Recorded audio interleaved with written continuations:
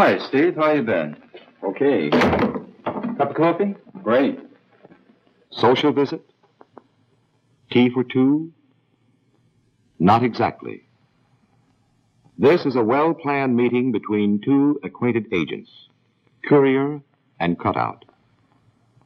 The place, a censored town in Enemiarea. The purpose, a special operation.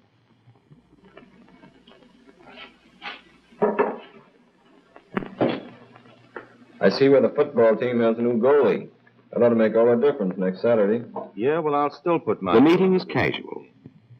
The conversation is innocent, for the walls of Enemiarea have ears. It isn't all small talk. When cover for the visit has been established, the work begins.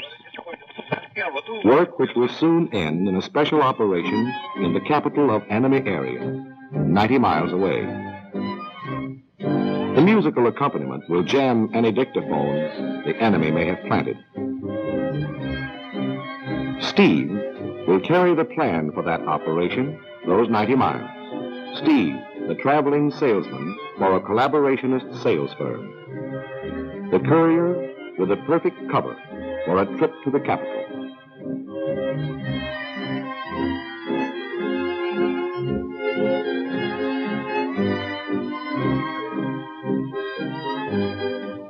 Microfilm, under a phony callus.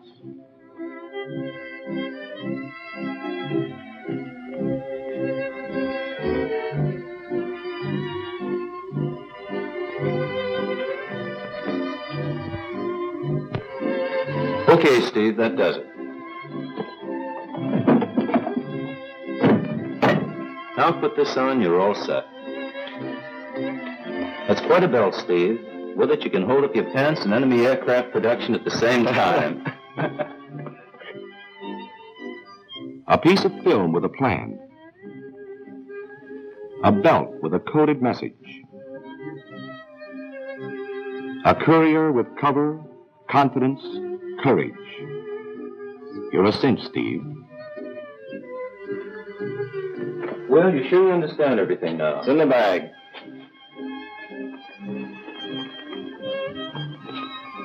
Well, so long. Good luck to you. See you on the way back.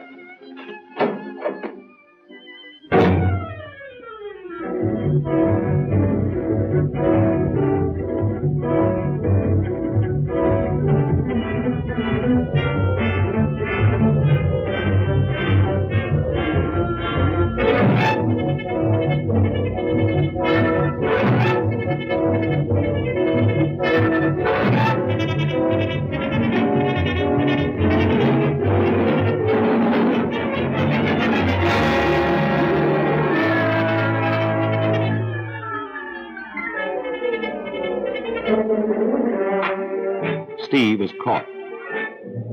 Caught because he brought along a pistol to get him out of a jam. Instead, it got him into one. It happened this way. Steve was feeling romantic when he left Frank's. And he had a date. There was an embrace, and the girl's hand accidentally touched a pistol that Steve carried in the small of his back. Now, the small of the back may be a good place to hide a pistol, but not in a tight squeeze. Yes, Steve had a date with a girl. Now he's got a date with the secret police.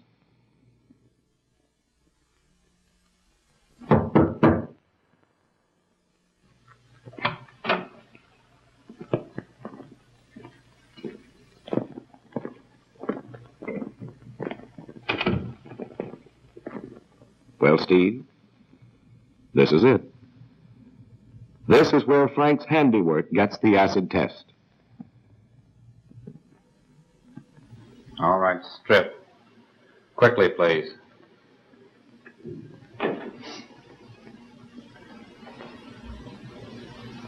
Got a light? No smoking. Pick that cigarette up. Now give it to me. Don't try that again. You're not the first who's tried to burn a message in a cigarette. Now get your clothes off. If you could only get out of this room for a minute, Steve. 1 minute to rip off that phony callus and destroy the belt. 1 minute, maybe 2. That's all you'd need. Try and think of something, Steve. Say, do you mind if I go to the toilet before we get on with this? The prisoner will be granted no requests until after the search.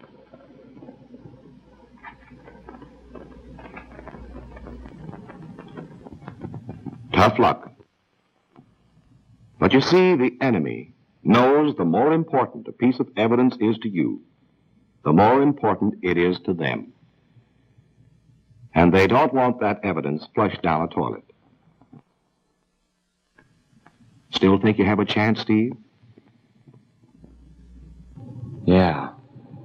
I still have a chance. Frank did a good job. Poor Steve. You're in for a blow. You're going to find that in Enemiarea, when a man's under definite suspicion, searches are thorough and complete. And when a man tips his hand as you did, carrying a concealed weapon, they become bloodless autopsies.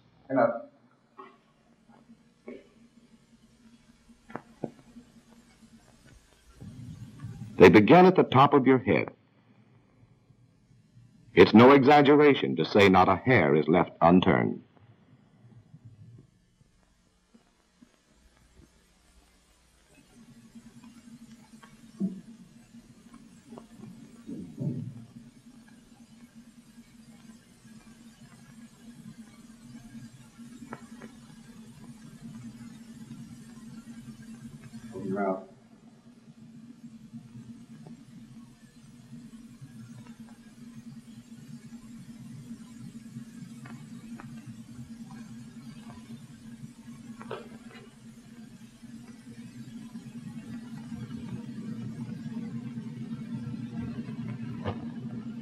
Hey, Doctor.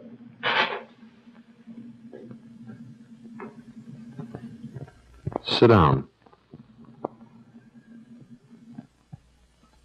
They probe your nose.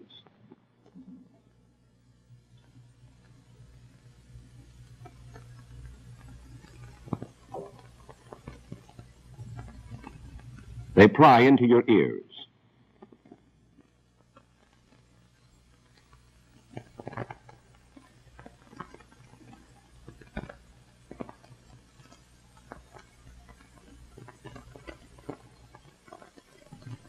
Your mouth gets special attention. Good investigators know that teeth make good hiding places, and they're as efficient as a dentist tailing a cavity.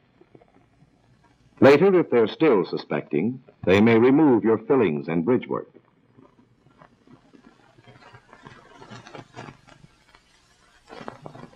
To you, your eyes are a priceless possession. To the investigator, they're nothing more than highly suspect areas for hidden messages.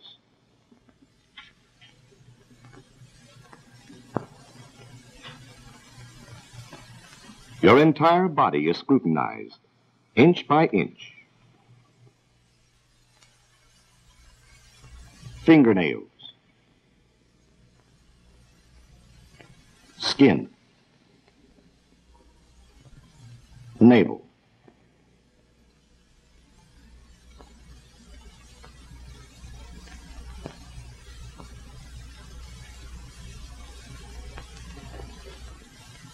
Above all, the private parts are carefully inspected.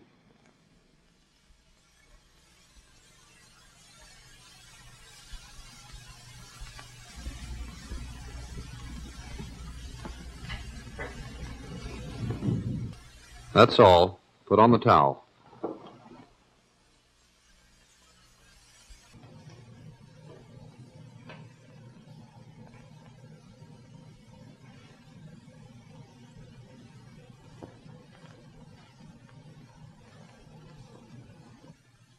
They're getting warm, Steve.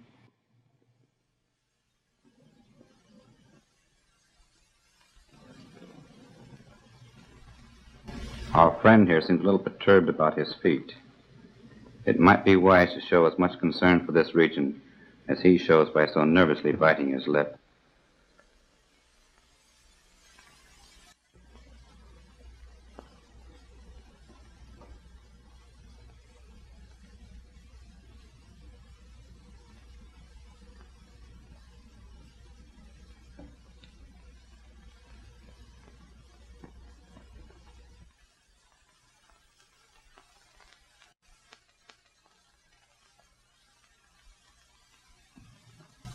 Well, Steve, if you'll pardon a cruel joke, you really put your foot in it that time. You should have known that if you don't watch your reactions, the enemy will. An attitude consistent with your cover, indignation, resigned dignity, or willing collaboration might have saved you.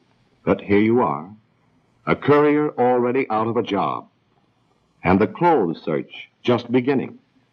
When it comes to clothes and personal effects, investigators take nothing for granted.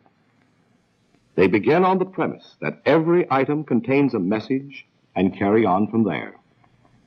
They begin at the top, Steve, and work down. Or are you familiar with that procedure by now?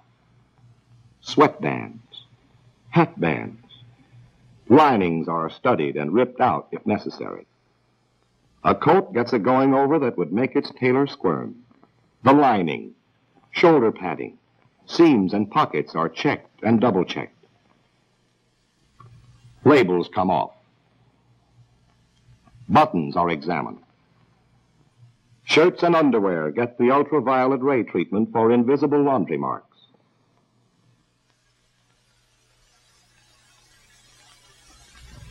Sewing is checked against the possibility of writing coded messages on thread.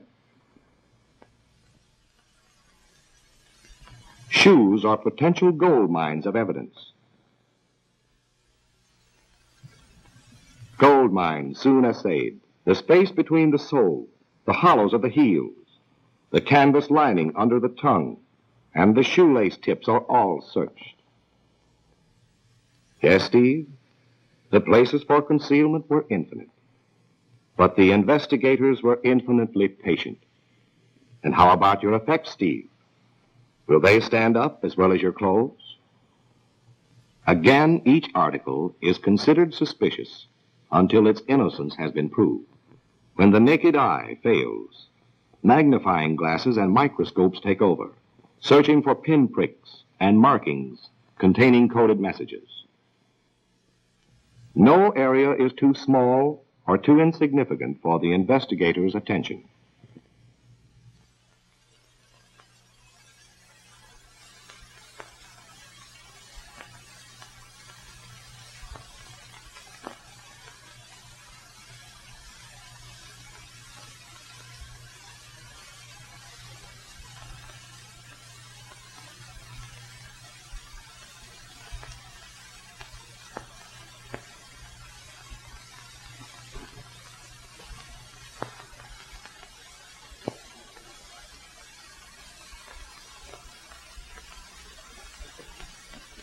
Money is carefully inventoried, and a note is made on the denomination, date, type, and serial number of the bills. Your number is up today, Steve. Thanks to this detail, Frank's may be up tomorrow. Bills are then soaked in boiling water to separate the layers and expose possible hidden information.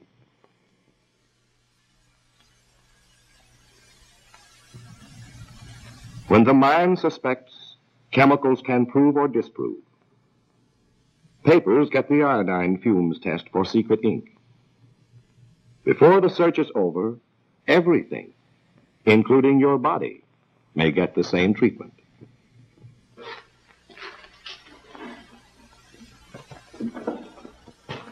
We're going to leave you for a while. If you get cold, put these on.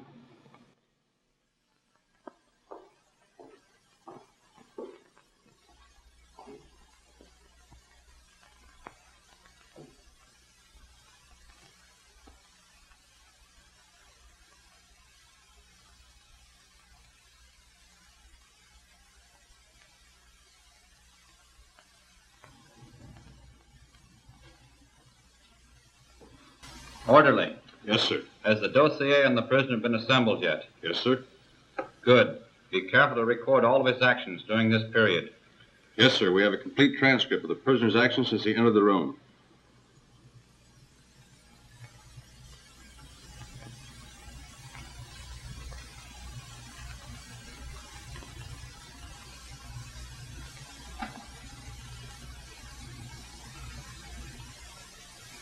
I want all of those items thoroughly checked and special attention given that belt.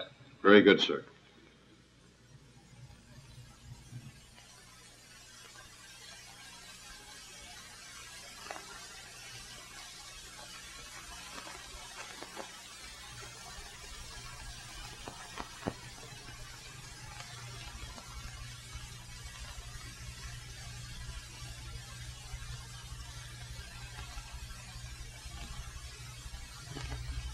Lieutenant? Splendid. I knew we'd find something. Good work, Franz. So you thought it was easy carrying a message, eh, Steve? Not with this enemy. It takes more than courage and confidence to operate in enemy area. It takes cover. Cover which you blew by your conspicuousness. Orderly! Bring the prisoner to the interrogation room. Instead of hopelessly walking toward the interrogation room, you could be walking the streets in freedom. Walking to your destination and accomplishing our mission. Walking ahead of the enemy, not into him.